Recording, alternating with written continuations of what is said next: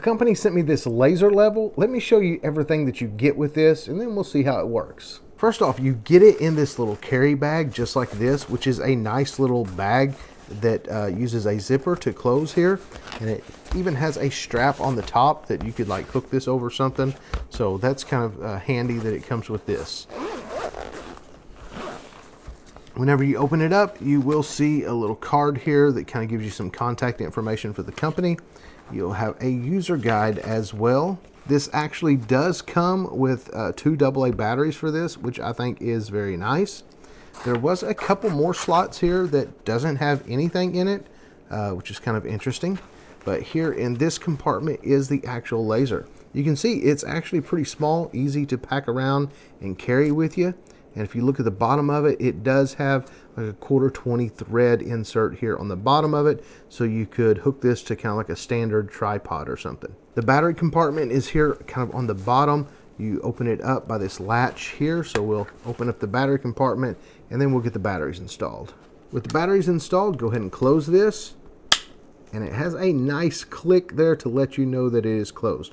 I love something that clicks like that. The power button is here on the top of it. So we press the power button once, and you can see the laser level comes on automatically. Now you can use this in different modes. As you can see right now, this is moving as I turn the laser level itself. And there is a mode here. You can switch this on the bottom. Now with it like this, you can see it kind of self-leveling.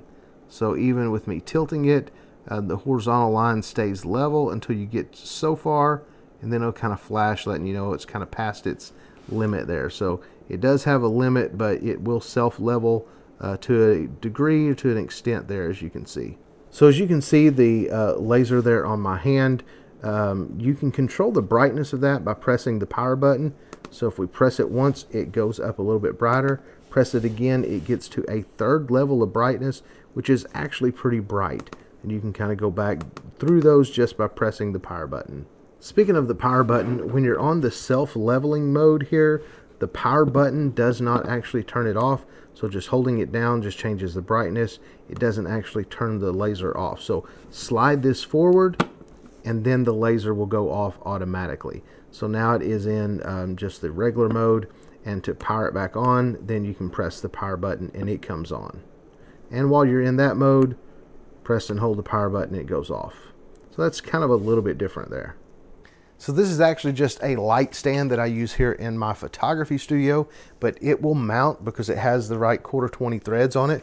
So all we have to do is put it on here and just twist it, tighten it on here. So now with it on this stand, we're going to go ahead and hit the power button, and you can see it over there on the wall. It's very bright. We're going to go ahead and change it to the self-leveling mode, and you can see it kind of shakes a little bit. Now we know that this horizontal and vertical line both are actually level. So I think that is pretty cool. So this will work great whenever we get ready to like hang shelves or a picture or something on this wall. So yeah, this will be great to be able to level this and make sure that our screws are actually level before we go to hang something. So I'm excited to use this little level. I think this is pretty handy. As you can see, it's very small, lightweight, doesn't take up much space at all. So this would be great to have to keep in a tool bag or something, just so you'll have a level with you.